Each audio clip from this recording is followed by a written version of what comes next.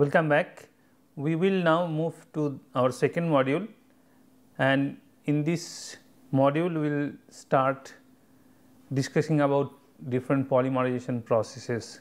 And in the first module we will talk about step growth polymerization, and the polymers which are synthesized by step growth polymerization are sometimes also called step growth polymers or just simply step polymers. So, in this case we will give you few example of step growth polymers by various reaction, and then go on to do theoretical treatment about linear step polymerization. We will discuss about other things as well, as we will discuss that when we go to that particular topic. Let us discuss step growth polymerization or step growth polymers. The polymers which are synthesized using step growth polymerization are also called step growth polymers, and sometimes they are just called step polymerization or step polymers. Just to give you briefly a historical perspective, the step polymers were first synthesized by Carothers and his group at DuPont during 1920s and 1930s. And initial work of Carothers was limited to aliphatic polyesters, which did not process high melting point and other properties which required for commercial applications. They also did synthesize aromatic polyesters of isothalic acid and ethylene glycol, but that also did not have required properties for commercial application. Hence, they moved, DuPont and Carothers team at DuPont actually moved to synthesize polyamides, which actually had a high melting point and robust mechanical properties for application. And the first useful synthetic polyamide was nylon 6,6, which actually begin the polymer age in that time.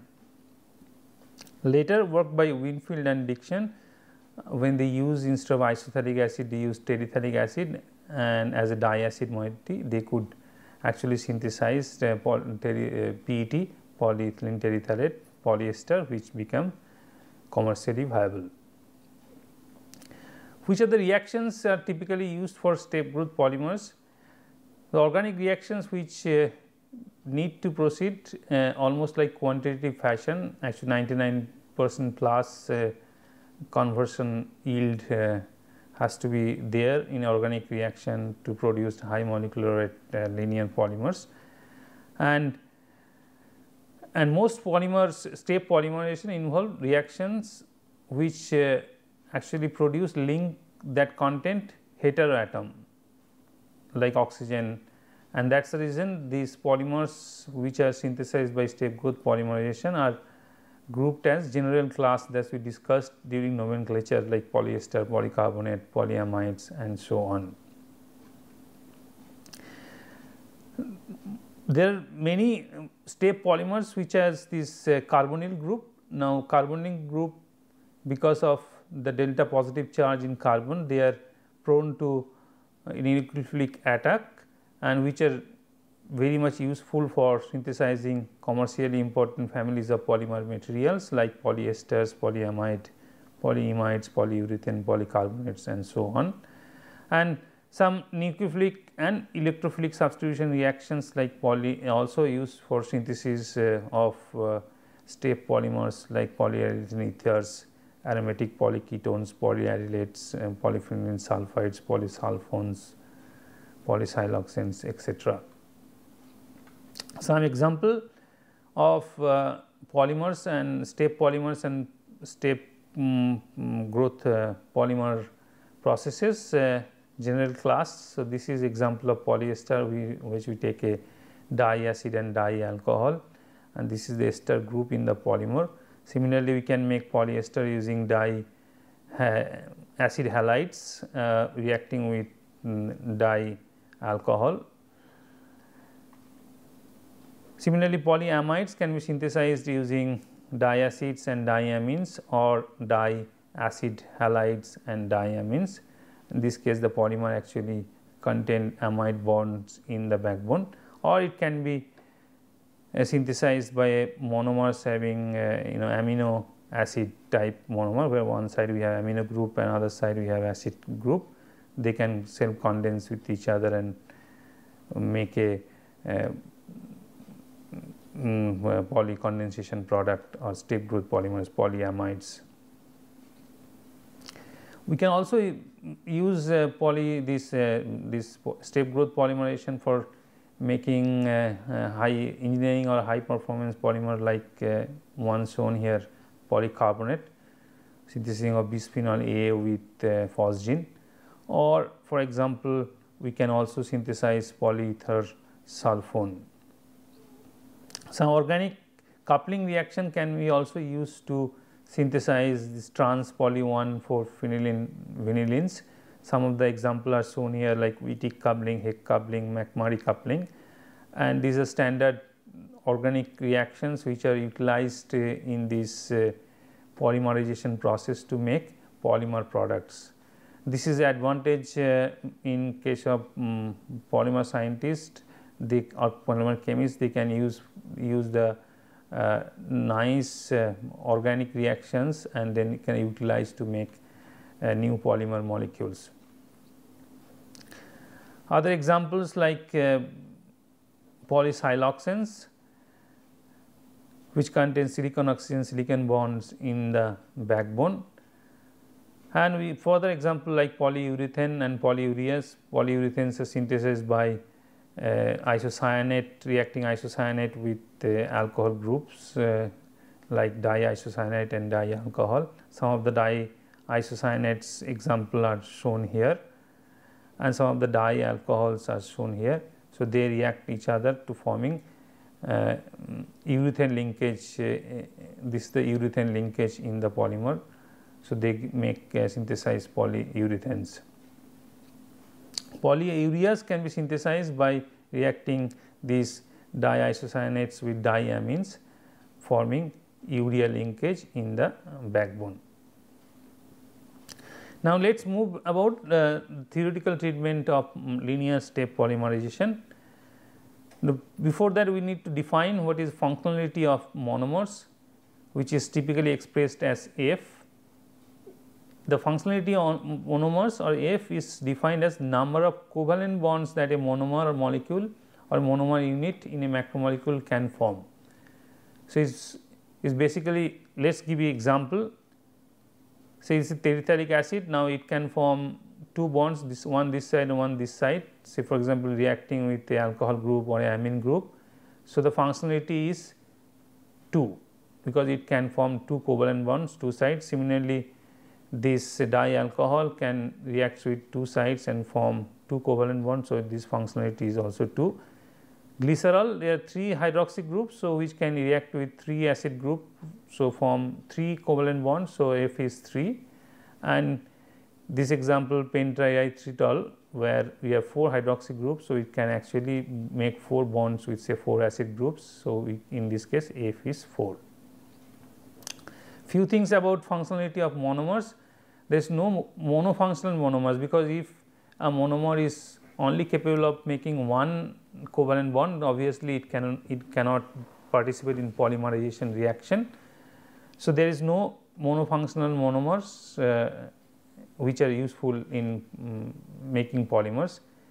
If F is 2, all the monomers during a polymerization reaction is, if F is 2, then we get a linear chain macromolecule, or in some cases we can get a macrocycle by reacting with 2 ends of a long polymer chain. And if F is greater than 2, that means we have at least 3 or 4 or even more like functional groups in a monomer, then it can lead to branching off in macromolecule, and in some cases it can go up to forming network and gel. Now, we sometimes deliberately or not deliberately as impurity, these monofunctional compounds may present in the polymerization medium. In that case, when they react, they actually end the chain. so no further reaction possible in that particular chain. So, we call these as chain stopper. So, these are not monomers, but sometimes they are used deliberately to control the molecular weight, but sometimes if they are present unwantedly as impurity, then the polymerization can become less useful because of presence of this chain stopper. Just to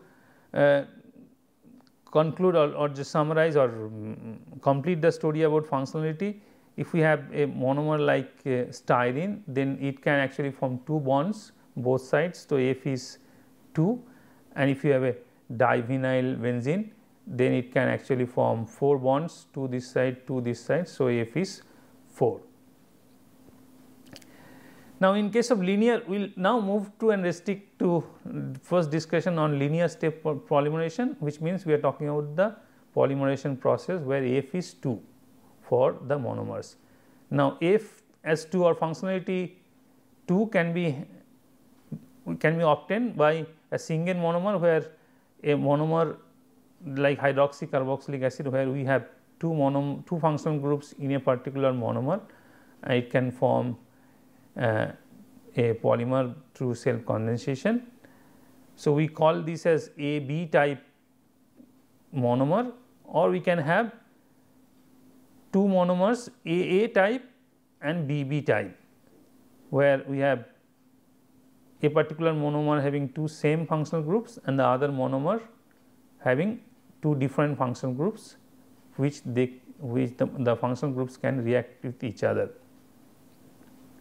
Now, if we have this AB type monomer, then the ratio of the functional groups is always 1, because each functional group has each monomer molecule has one of A functional groups and other has the B functional group. So, their ratio will be always 1:1.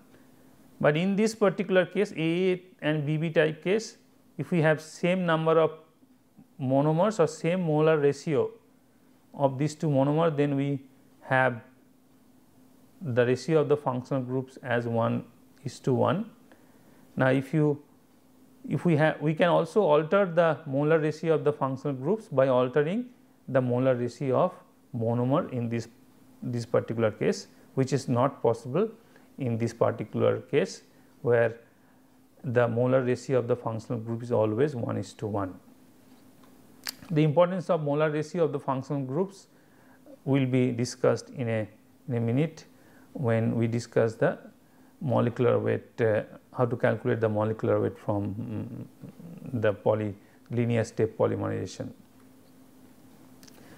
We also define one term, conversion, which we discussed earlier. That conversion is, in case of linear in the step polymerization, is the fraction of functional groups reacted. So, if you have 100 functional groups and 90 of them are reacted, then functional conversion is actually 90 by 100, or it is 0.9 or 90%.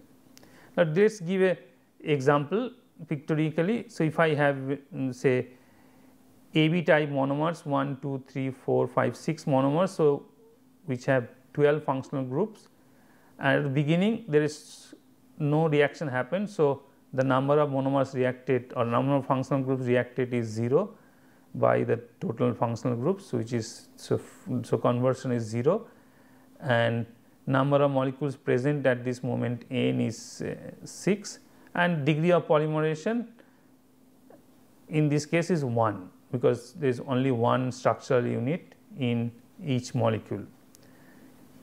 If these two interact or couple with each other, then we now have 5 molecules, 1, 2, 3, 4, 5 molecules, and 2 of the functional groups are now reacted. So, P is 2 by 12, which leads to this number. So, my total number of presence is 5, and degree of polymerization, which is the average degree of polymerization, is, in this case degree of polymerization is 2. So, 2 into 1 such molecule plus 1 into 4 such molecules, and this is the total number of molecules. So, which gives 1.2, or total number of initial molecule divided by total number of present molecule, number of present molecule given by n, and n0 is the number of molecules present at the beginning of the reaction. When these two also react, now we get 4 molecules.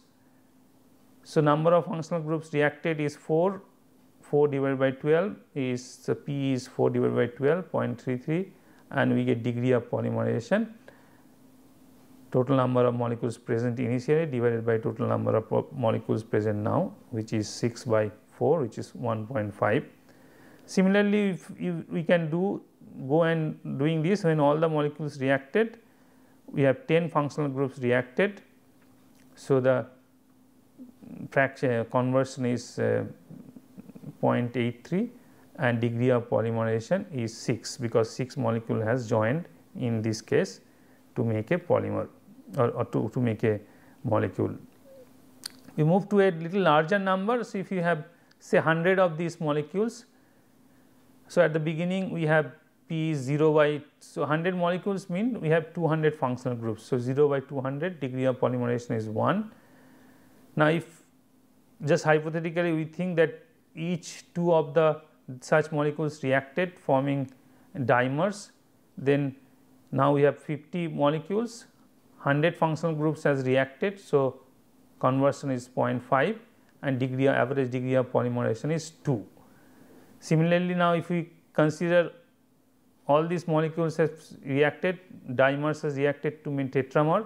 Now, we have 25 such molecules, 150 functional groups have reacted. So, we get 0.75 as a conversion and degree of polymerization as 4. Similarly, if say out of 25, 12 molecules react with each other, I mean 25 molecules react with each other forming 12 molecules, plus I have one remaining, which will give us that 174 functional groups has reacted out of 200, which means the conversion value is 0.87 and degree of polymerization is total initial molecule is 100. Now, we have 13 molecules. So, degree of polymerization is 7.7. Similarly, if you just proceed, we get when every molecules is reacted with each other, we get conversion is basically 109, two unreacted functional groups is remaining. So, basically 98 functional groups reacted. So, P is 0.99 and the average the structure number of structure in the this molecule is 100. So, degree of polymerization is 100. So, please note that degree of polymerization is given by N0, which is the number of molecules at the beginning divided by number of molecules N at the present time, and P is the fraction of molecules, fraction of functional groups which reacted. So, if we plot this is your degree of polymerization xn. So, if I plot degree of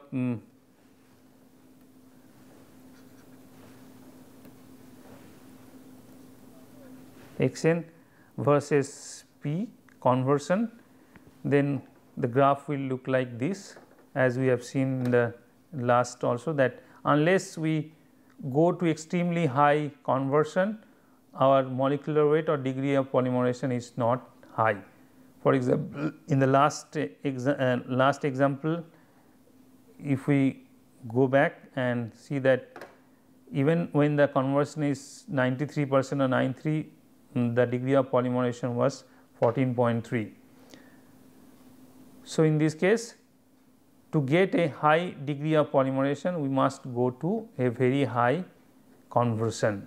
In real case, the sample will have all types of chain length. So, we will have this type of scenario. So, which means again that we will have a so basically to get a high molecular weight or high degree of polymerization, this is the molecular weight or degree of polymerization, this is conversion, we need to have a very high, almost like quantitative conversion of functional groups. So, this is a very important point, that to make high molecular weight polymers in a step growth polymerization, we need to push the reaction to a very high value of conversion. Now, how to quantify this? What is the relationship between degree of polymerization and conversion?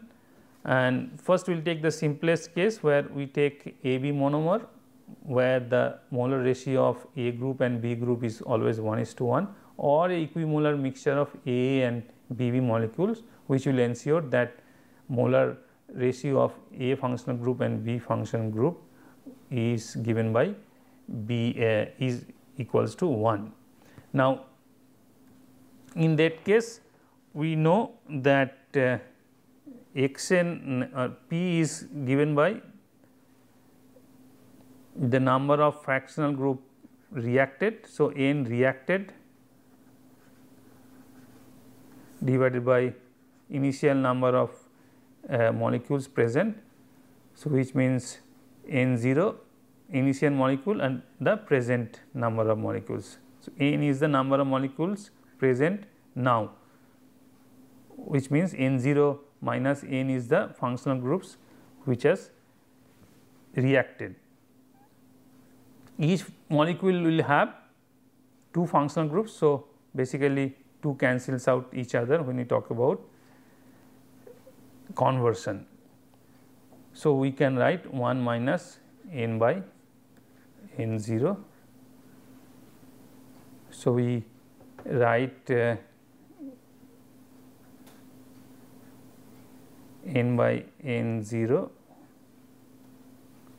at 1 minus P. Now, what is Xn? We know Xn is N0 by N, which means 1 over 1 minus P. So, this is the expression which we get for number average degrees of polymerization, which is given by 1 over 1 by P. Remember, this is applicable for AB type monomer or a equimolar mixture of A and BB, and once we know the degree of polymerization, then we can also know Mn from M average of 2 structural units plus M of N group, and because sometimes N group is very low compared to the total molecular weight, it can be ignored. We can give a example and quickly solve this to show the example. So, this is Xn, the average degree of polymerization is given by 1 minus P, where P is the conversion, and this is called Carothers equation developed by Carother, and the molecular weight Mn is divided by given by M naught, which is the average of the molecular weight of structural unit into the degree of polymerization plus the molecular weight of the N group. So, M naught 1 minus P plus M molecular weight of the N group. Let us give an example. We need to find out the Mn value of the polymer formed by reaction of 1:1 mole by mole of adipic acid and ethylene glycol. So, we need to find out Mn. Now, Mn we know Xn by M average of the structural units plus M of the N groups. Now, the polymer is reaction of adipic acid and ethylene glycol. So, if I write the structure of the 2 monomer, this is adipic acid plus ethylene glycol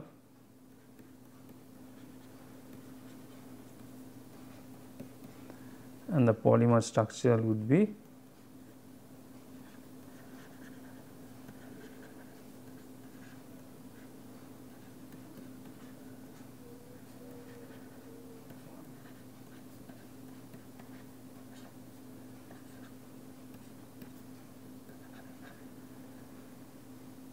the molecular weight of this repeat unit is given by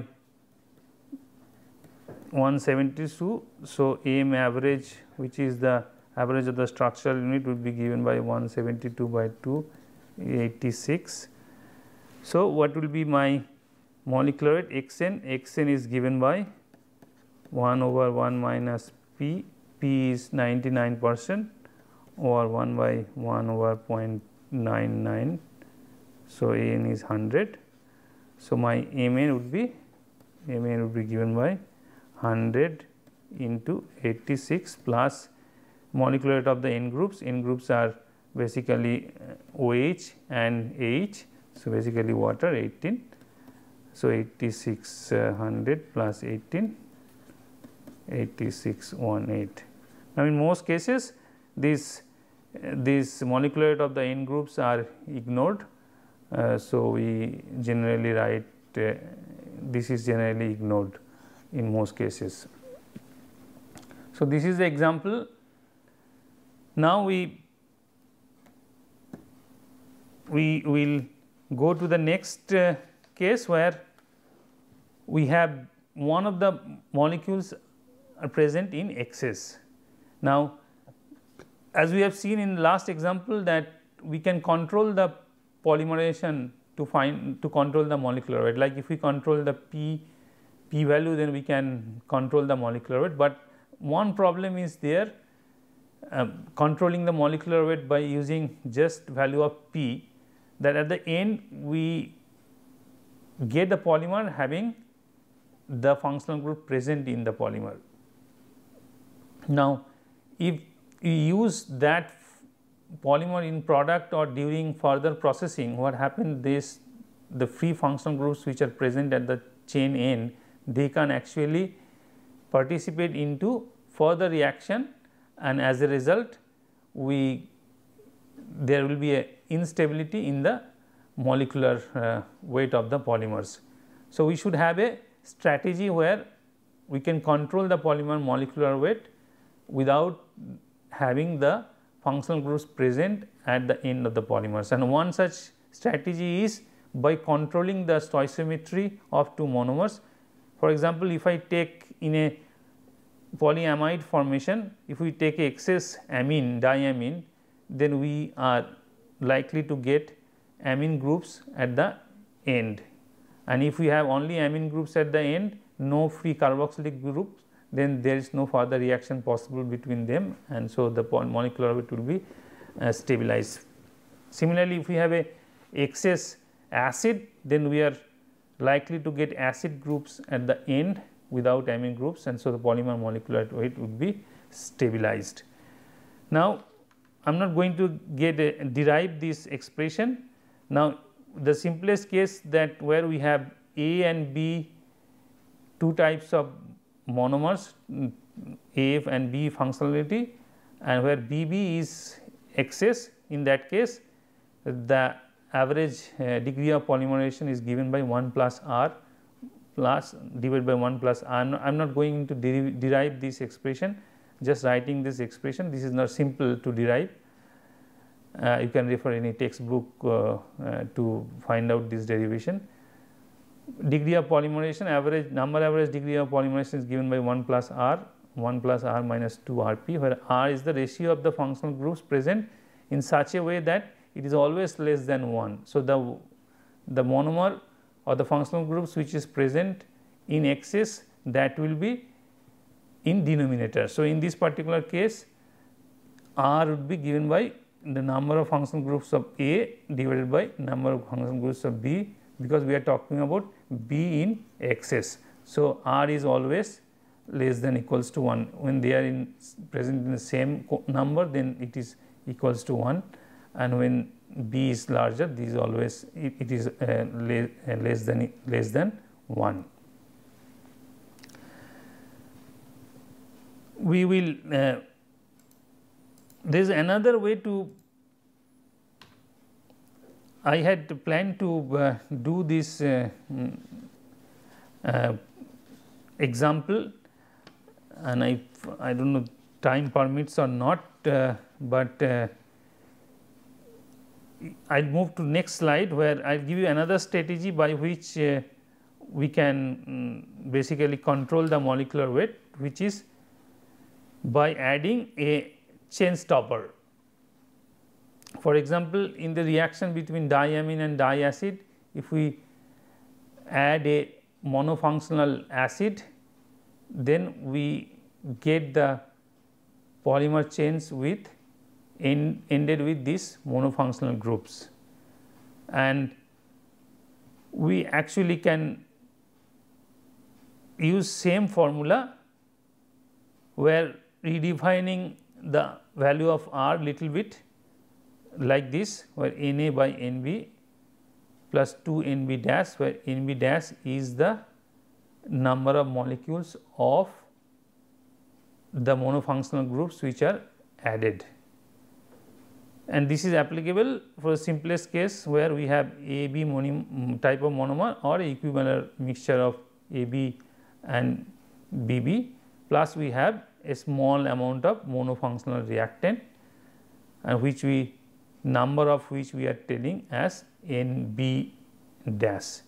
So, we use the same equation to finding out the average degree of polymerization, but because here we modify the R expression for R as Na divided by Nb plus 2 Nb dash. Na equals to Nb because we have taken equivalent mixture of A and BB, or we have taken AB type monomer, and Nb dash is the number of monomers for this number of molecules of this monofunctional reactant.